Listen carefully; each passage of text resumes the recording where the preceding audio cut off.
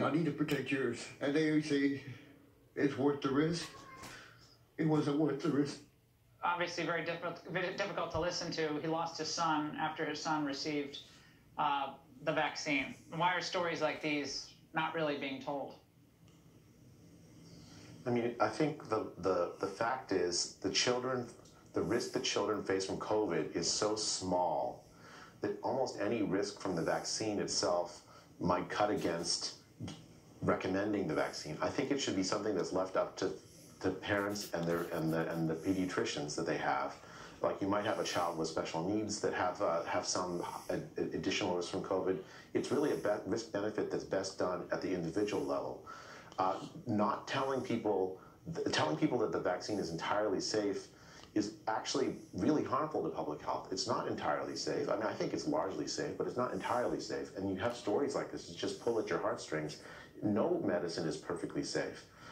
You have to tell people honestly what the risks are and then let them make choices. These mandates are absolutely insane. They're destroying the trust in public health. And we'll get many more stories like this.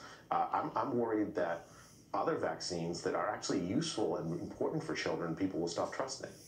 That's a terrifying prospect, but I think that's really well said. I'm afraid of that as well. And Dr. Malone, there was an exchange on Capitol Hill this week between the CDC director, Walensky, and Senator Richard Burr, which I think is quite illuminating about what this administration, what the CDC itself thinks about natural immunity. Watch. What does the science say about the durability of natural immunity, and when can we expect answers on its benefit?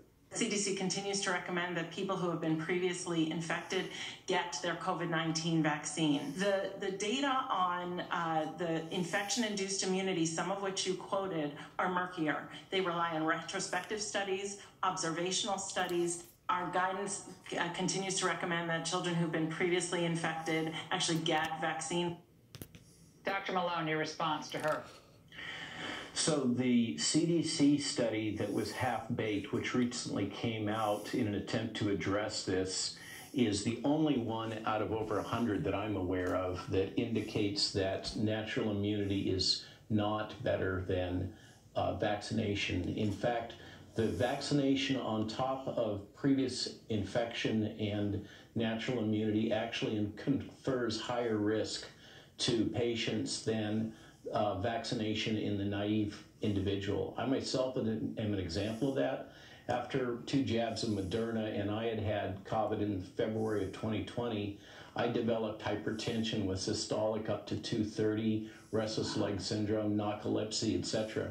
These are known risks. And regarding Dr. Fauci's comment, there's no other word for it. That duplicitous is the nicest thing I can say. Doctors, thank you very much. And the